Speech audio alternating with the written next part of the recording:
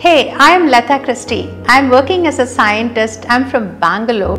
I have completed my Masters and PhD in Aerospace Engineering from Indian Institute of Science, Bangalore after my Bachelor's in Electronics and Communication from Tamil Nadu.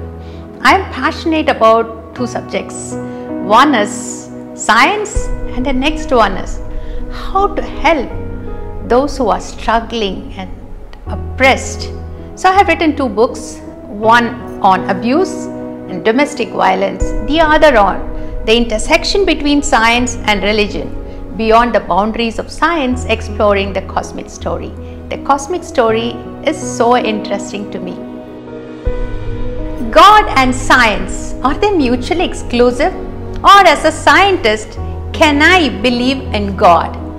If you say science and the faith in God are mutually exclusive, they say on two reasons. The first, they believe that science is based on evidence, whereas faith in God is not having evidence at all. But the Christian faith, what we believe, is based on evidence. It's rational because the God we worship is real. He is good and He is worthy of our confidence. The second reason they say that God and science are mutually exclusive, it's because they believe that today's miracle is tomorrow's technology. What do I mean by that? Today might be some of the things that we think that as the act of God or supernatural may be covered by tomorrow's technology. So the God that is introduced into the gap of the scientific knowledge is later closed because of the advance in science. So that's what their argument. But I would like to say there are a lot of real gaps in science and we have a lot of scientific mysteries. And the God of the Bible is not only the God of the gaps, but He is needed to run the whole universe and sustain it.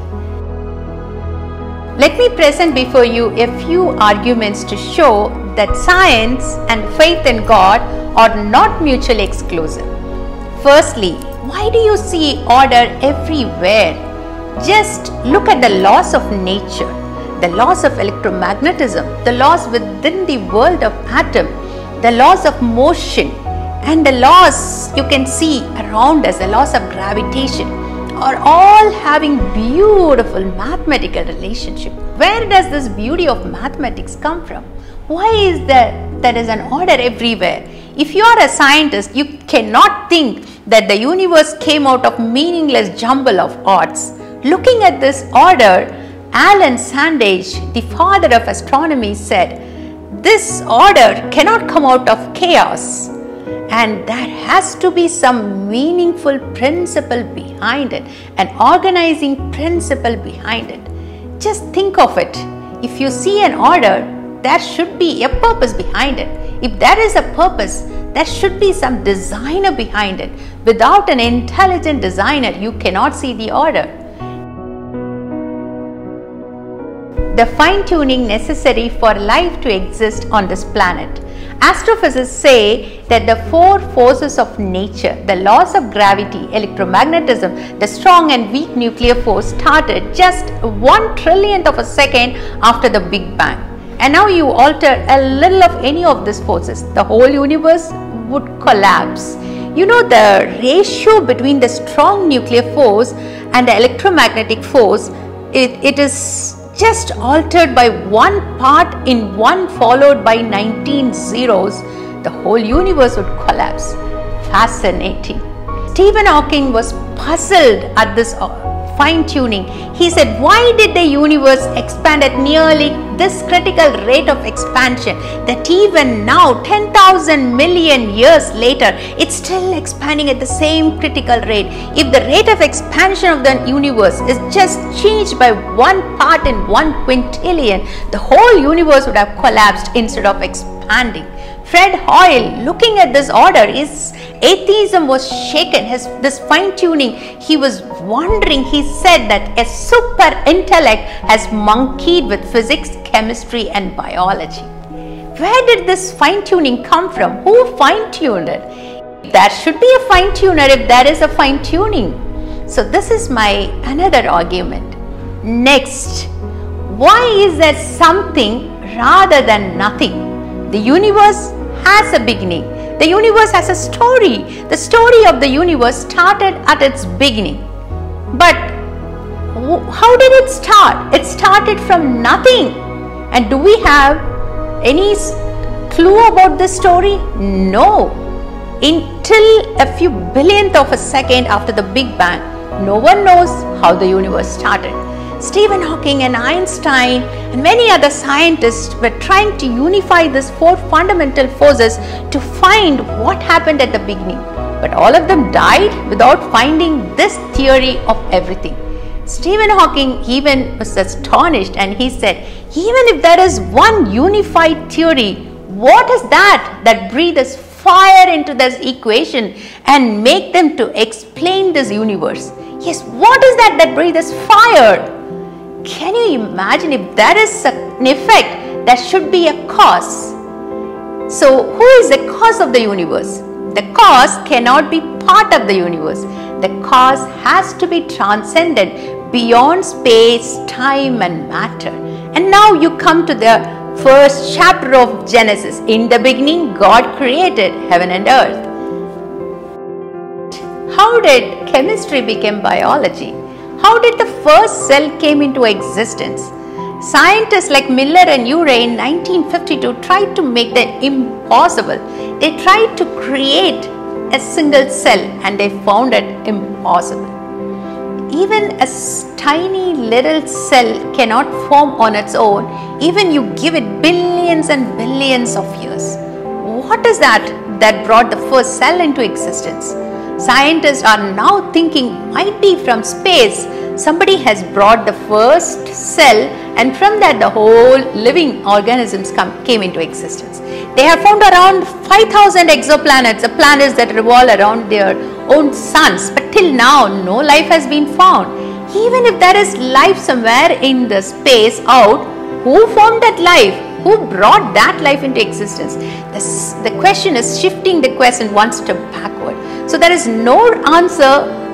Who started the first life? Who brought biology from chemistry? Nobody can do. So this points to an intelligent creator. Next, I would like to talk about the ordered code of DNA. In 1953, James Watson and Francis Crick got the Nobel Prize because they could crack the code of DNA. They found that it is a double helix structure of DNA that consists of the four-lettered code ATGC. And this deciphering the code of DNA brought the beautiful field of molecular biology, transforming the nature of science, ethics and many things else. Because DNA, the complexity of DNA transcends the realm of science and enter into the miraculous. You know why? DNA is not just a molecular code. It is a language. It is so beautifully complicated. This complexity is not born out of randomness, but it is sophisticated. Looking at the page of this DNA, you can see the mind of God. That's what scientists say.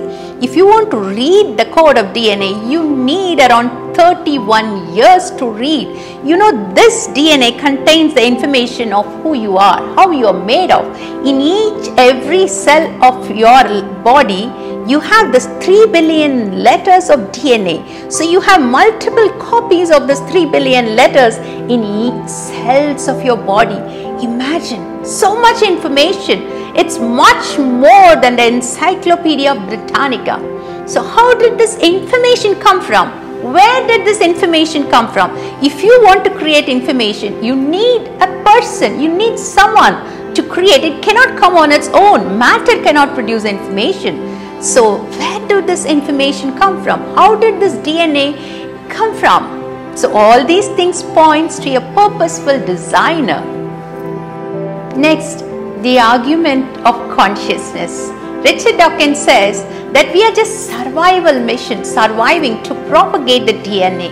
DNA neither knows nor cares. We just dance to its music. And so we are just existing to propagate the selfish molecules called genes. So as per him, We are just machines. Our brains are genetically programmed machines. So is it true, this materialistic aspect, that everything is just material, our mind is just material? Is it true?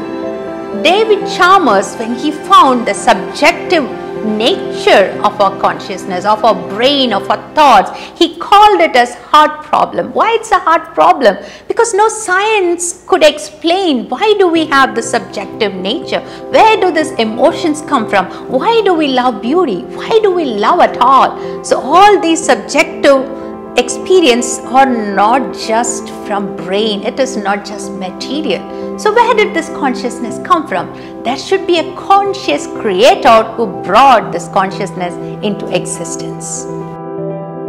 So the order of the universe, the fine-tuning of the universe, the beautiful nature of the things that we see around us. Why is there something rather than nothing? The complexity of DNA, the origin of first cell, the origin of consciousness, the origin of information, everything points to an intelligent designer, a creator. So science is not different from faith in God. Both has to go through. God has two channels. One, he is disclosing through nature. Science is the study of nature. The second way is disclosing himself through the Bible. So these two are, one is general revelation and one is special revelation, and both these things God wanted to reveal himself to us, and that is the God we serve. So science and faith in God are not mutually exclusive. The more we study about science, the more we know about the God we serve. I studied aeronautics engineering, so now I know more about space shuttle. The more we know about science, the more we know about the God who created science. The God who created the whole universe, the God who set the planets in its orbits, is the same God who gave intelligence to us to do science. So science and God are not mutually exclusive. You know, this belief that science can ultimately explain everything is called scientism. So there is no conflict between God and science. There is a conflict between two worldviews. The worldview that says that science can explain everything, and the worldview that says that there is a God behind everything, theism. So the conflict is between theism and scientism. Scientism says that everything you can explain through science. But can science explain why are we here? What's the purpose we are here? Where did we come from? Where are we going after we die? And what's the meaning of our life? How do we distinguish good from bad? Why do we love people? Why do we love beauty? And why do we love music? And why brain transplant has never happened? Is our brain different from our mind? Why is there consciousness? All these questions science can never answer. So science and religion are not mutually exclusive. You know, when I studied more about cosmology, about geology, about biology, I found through that I became more closer to God. And that's when I wrote the book Beyond the Boundaries of Science, Exploring the Cosmic Story. I found a beautiful order, and also I found the first chapter of Genesis, that sequence given in the first chapter is exactly relating to the modern science that is coming out. Whatever modern science is, exactly the same way our sequence given in the first chapter can be related. That's what I have presented. And so as a scientist working on science for the past 35 years and working on this study of the universe for the past 5 years, I would clearly say that science and belief in God are not mutually exclusive.